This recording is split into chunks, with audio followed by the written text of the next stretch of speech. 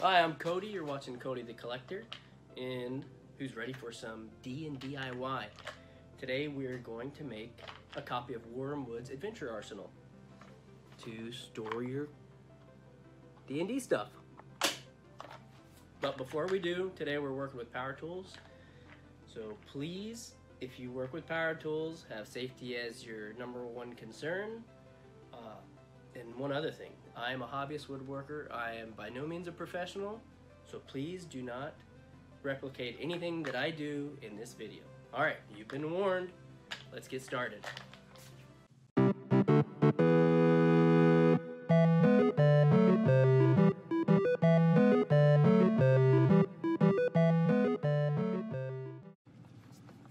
If you want to build a box, you need some wood.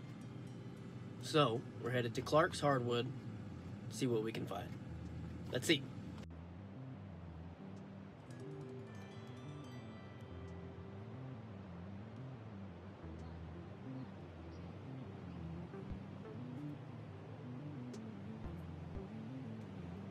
Here's what we ended up with. We decided to go with Bocote. This was actually a rough board, so I faced it on 3 sides. You can see here the rough edge is left. But we're down to thickness, and I think it's gonna be a pretty cool piece of wood. I don't know if you can see here, but it's got some nice red accent in there. But yeah, it looks great. So yep, so next step, let us rip it down to dimension.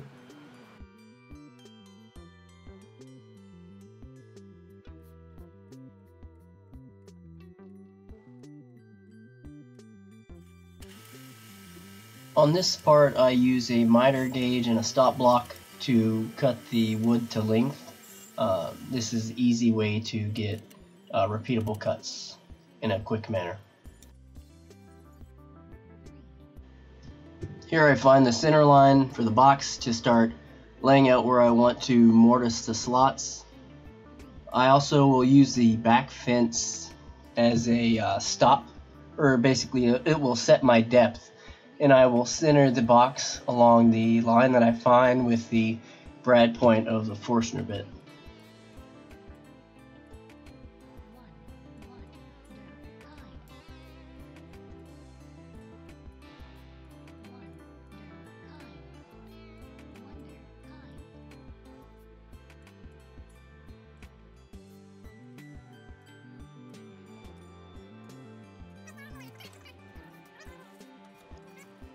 I'm now setting a stop block for quick reference on the center line for the Forstner bit, and it'll give us a high level of repeatability to knock all these out in a quick manner.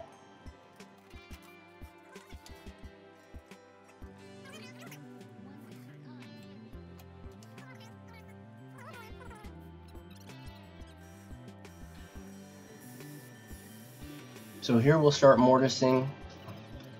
The goal is not to cut the complete mortise with the Forstner bit. We just want to create a ledge, something that our router guide can sit against, and we'll remove the majority of the wood with the router after this.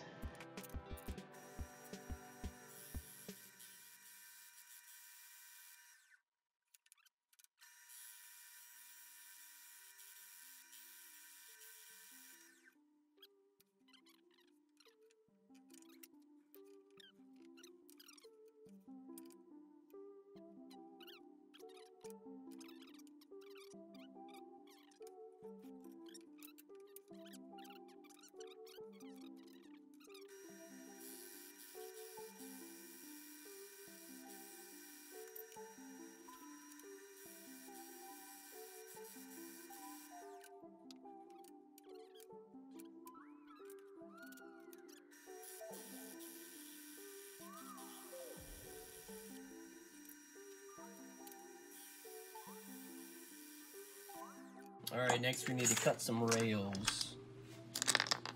Trying to give you an idea of it's scrunched up in there. Let's have a look. So this first one, I think we can do about 4 3/4. We'll do 4 3/4, 4 3/4, and then on the center one, we're gonna offset it just a bit, and we'll do a 4.5 inch rail. So 4.5 and 2 4 3/4. All right, so I've got 2 stops now. I've switched out the Forstner bit. We're sticking with a 1-inch bit, and I've got, excuse me, my 2 stops for the beginning and the end of the rail. And everywhere in between, I'm just gonna punch it out. But these 2 stops are important to make sure all your work pieces are consistent.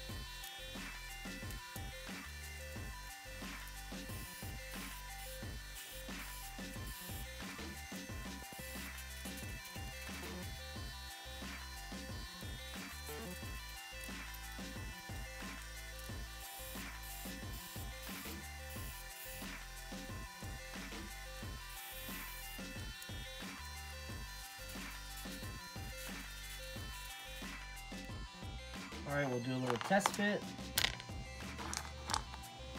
See how we did. Yeah. Looks good.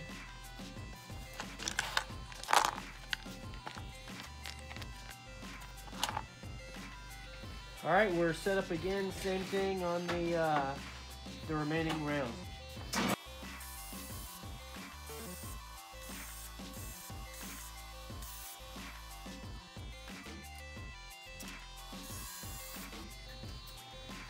And while it looks like you have further room over here, you just have to make sure you've got enough room for your magnets. That's already honestly cutting it pretty close.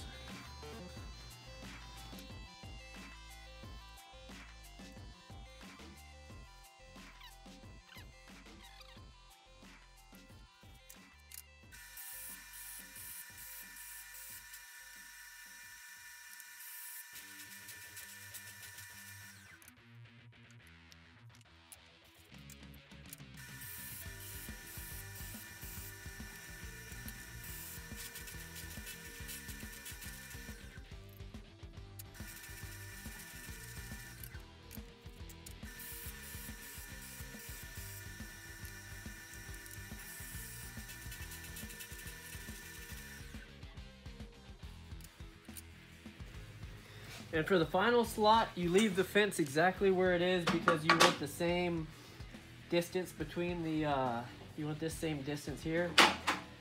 So again, we just move the fences, or the stop blocks. All right, we've got our last 2 stop blocks oriented. Let's get these mortises finished up.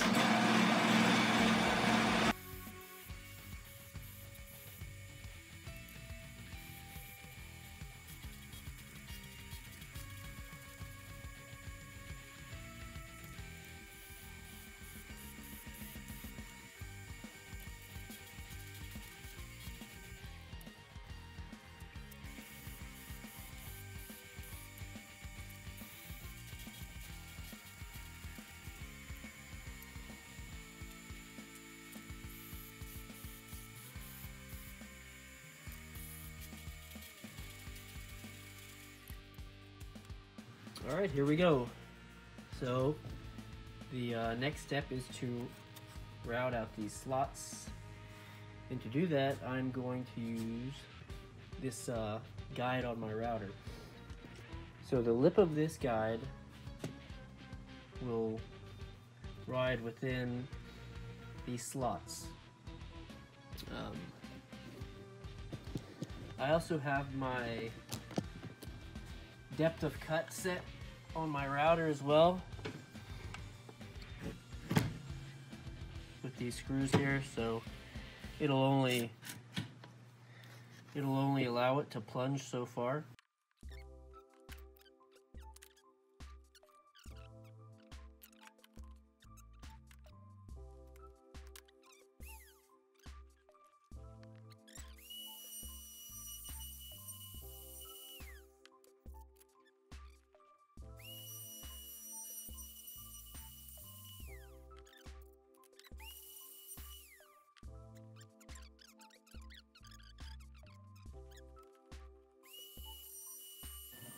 This is also around the point where I strongly realized my need for some decent dust collection.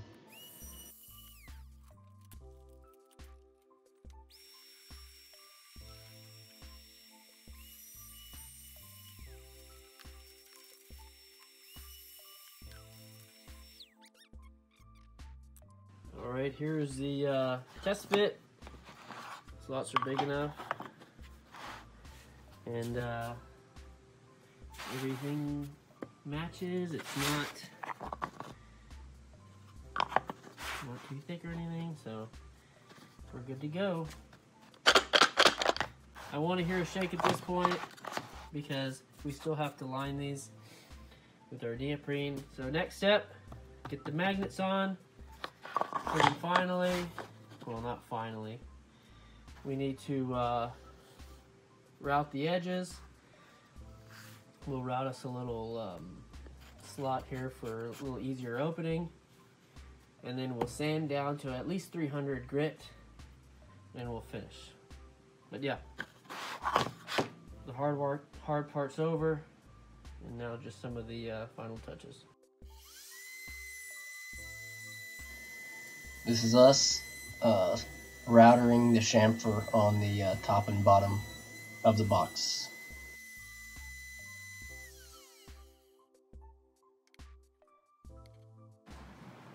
So from the Forstner bit earlier, actually from the router. So this little portion is where the guide's set. But it's pretty easy to knock this down. If you don't want to use the, you could always go run it back through the drill press again, or you can get the trusty old Dremel.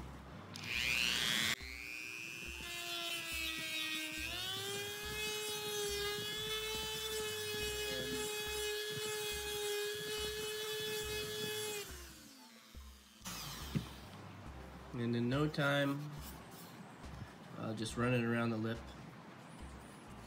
and you'll be good to go. So that's what I'm gonna do, and I'll come back in just a second. Let's start sanding.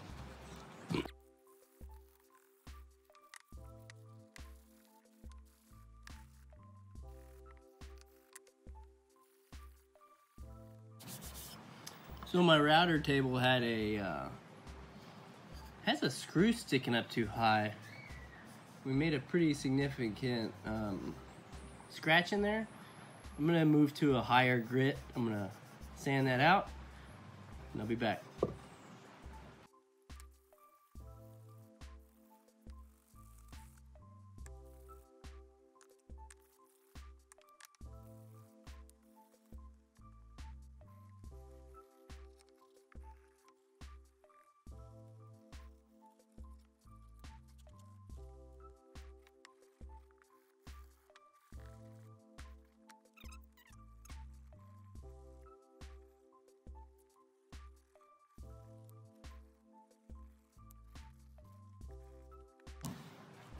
And the next part is the best part. Here is, in my opinion, the best part. So we're gonna take a portion of cheesecloth and use this to apply our finish. We are going to use a, it's like a linseed oil beeswax finish. Just called Tried and True. This little can's about 22 bucks, but it sure goes a long way. Check out what it looks like in there. And you, honestly, the saying is, if you have some, you have enough. But you see, that's a little much, honestly. But let's work it in to our cheesecloth. And this is the best part. You finally get a good look at the grain to see what it's gonna finish up like. Well, it is finishing up, so you finally get to see what all your hard work went towards.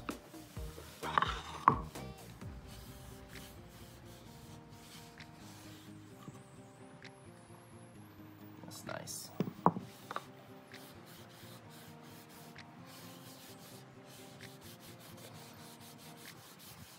So we'll do multiple coats of the Tried and True. You apply it, you wipe off excess, you let it settle, and then we'll come behind and burnish with 4-0 steel wool. You can also burnish with just a standard rag. But yeah.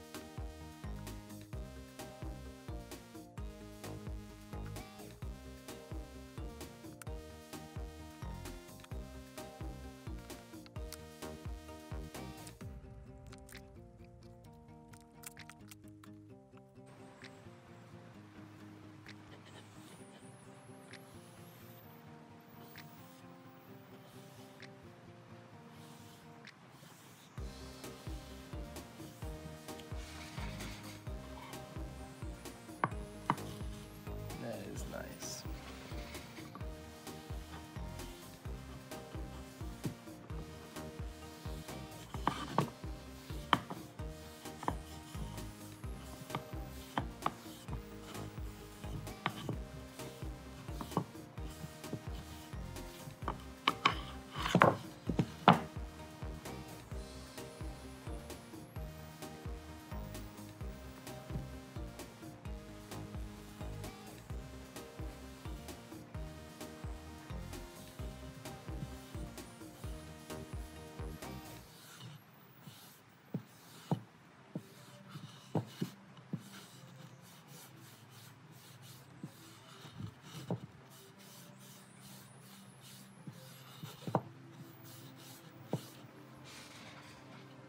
Oh yeah.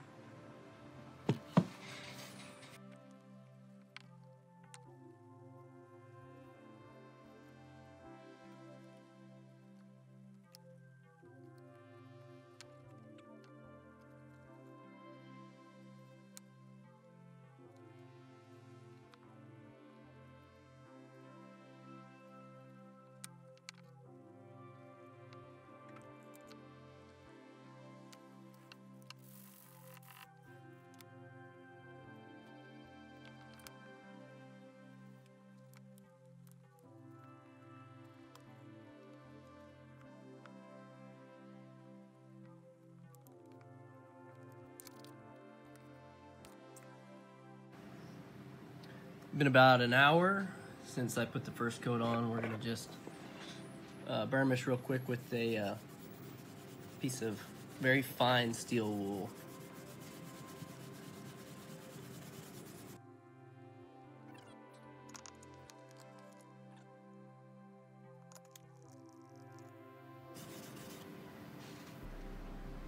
We'll do one more coat, and then finishing will be done. Nice and smooth. Let's put our magnets in. So I use super glue for magnets. There's a lot of I think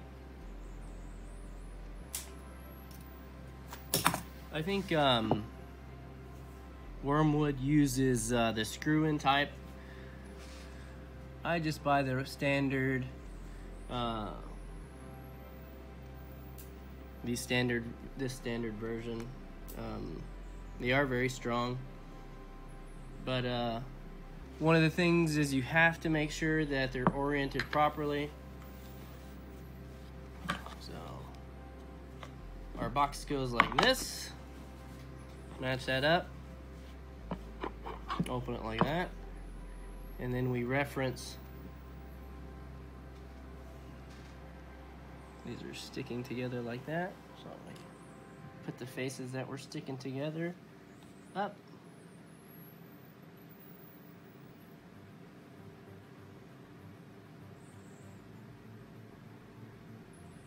Put a dab of glue in.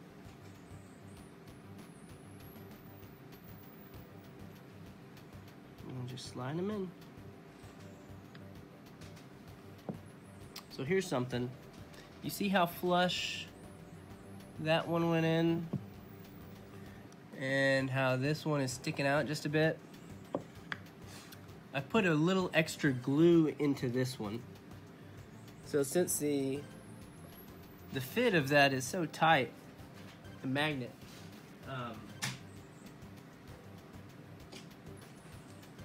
it's not allowing the, it's not the depth of the hole. It's actually, there's glue underneath holding it up.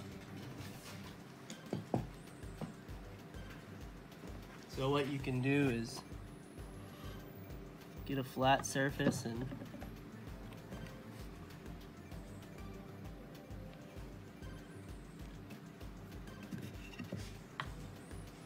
check this out. So you see this, see the glue seeping right there?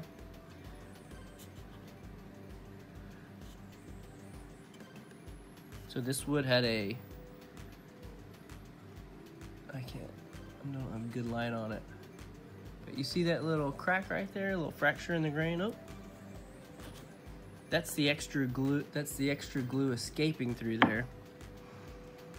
So as you push it in,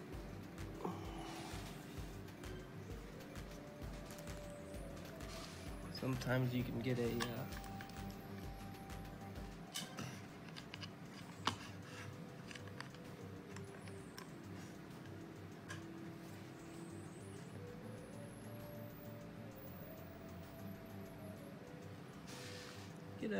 small clamp.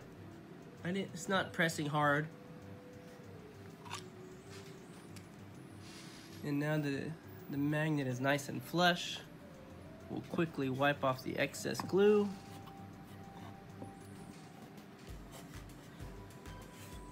And no worries about the glue seeping through. It'll cure in there as well.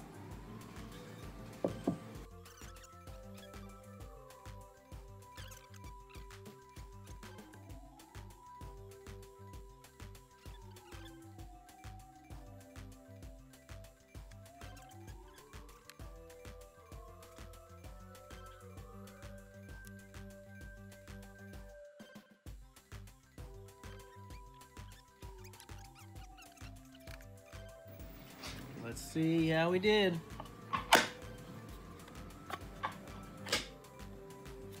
Nice.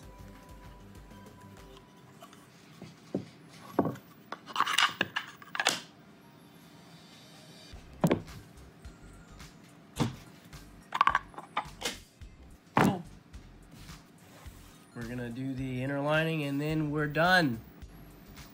All right, time for the inner lining for the rails. For that, we need some double-sided tape, a cutting edge, straight edge, and some neoprene. So first we're gonna start with these circles. And how do we cut a perfect circle? Well, we find something that's around the same size and we cut around it. So our nice Oasis cup from Austin. Let's get to cutting. Let me center my work a little bit. I was going to do some leather, and I did not have enough. I've got some really nice full grain leather. Hey, what do you know? Perfectamundo. All right.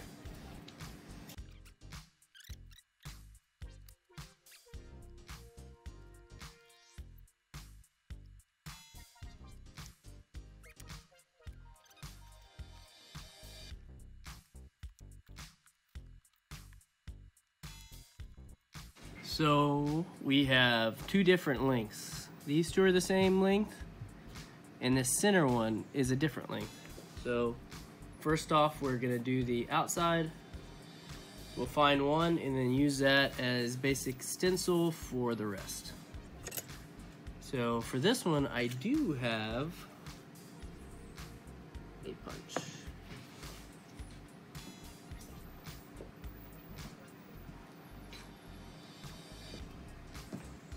And I'm sure this will shake the camera, so sorry in advance.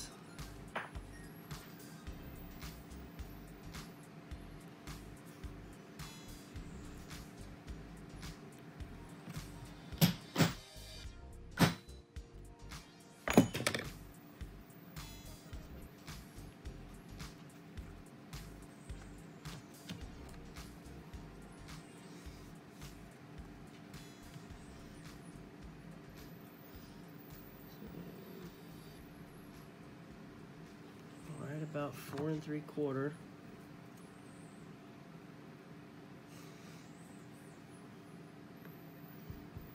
From end to end.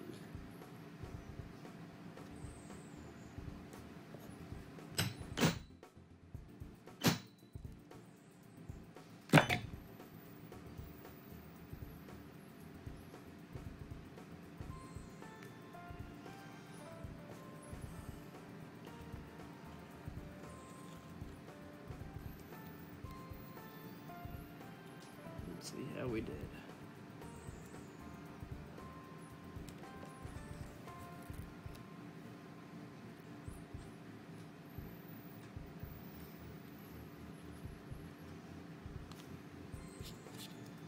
Good fit. I do not like. Just give this a little trim up. So yeah. 4 3/4 it.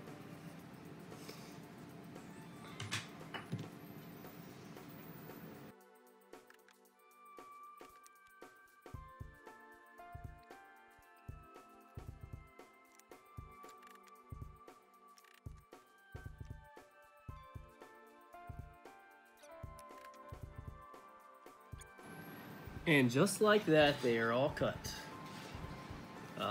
The magic of video editing. All right, so here we go. All of these are sized, but next we take double-sided tape,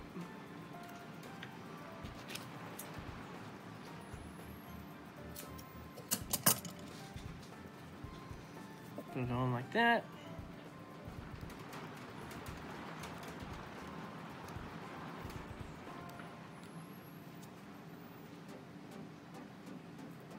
Oops, there we go. So you get the separation. But we go through 2 to 3 pieces per.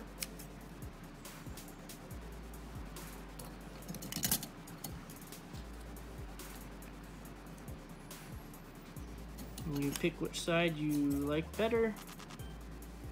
This is actually pretty nice double-sided tape. It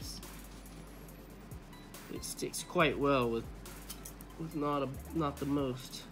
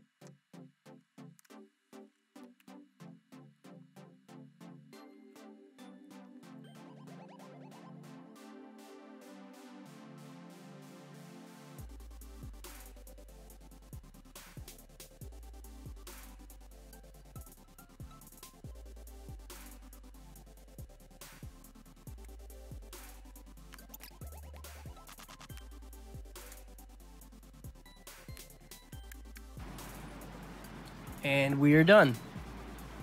So the final test is at hand. Will all of our stuff fit? And can the magnets handle the weights? Oops.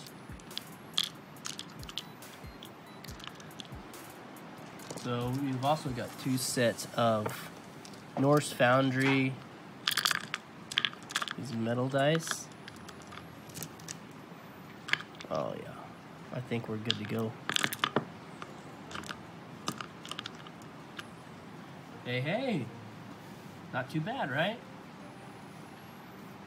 All right, if we shut this and it sits flush, oh yeah, we did it.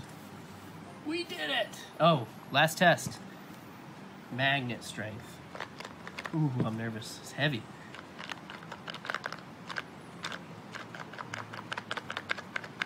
That's pretty good. I'd say that's pretty good. Okay.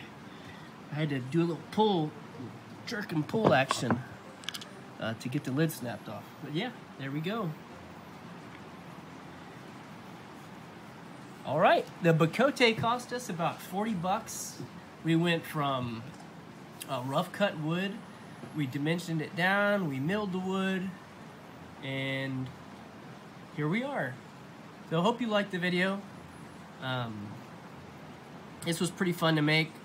As a hobbyist, I don't have a CNC machine where these are cut out quickly, so you kind of have to come up with what tools you have at your disposal versus how you can accomplish what you did. I am not an expert woodworker. Like I said, again, I'm a hobbyist. But I think we did a pretty solid job on creating this copy of Wyrmwoods Adventurers Arsenal or Vault or whatever they call it. But yeah, and as far as their design goes, it's pretty awesome. Those guys did a great job in designing this. You can fit a lot of cool stuff in here. We've got 3 sets of dice, we've got minis, we still have room for this. Other people play different games, so you could fill this up with tokens or excuse me, whatever else you need. So but yeah, I enjoyed making it, had some fun. Hope you liked the video. If you would like the video, I'd appreciate it. Subscribe, I've got more woodworking coming up. Anyways, Cody the Collector out. Appreciate it.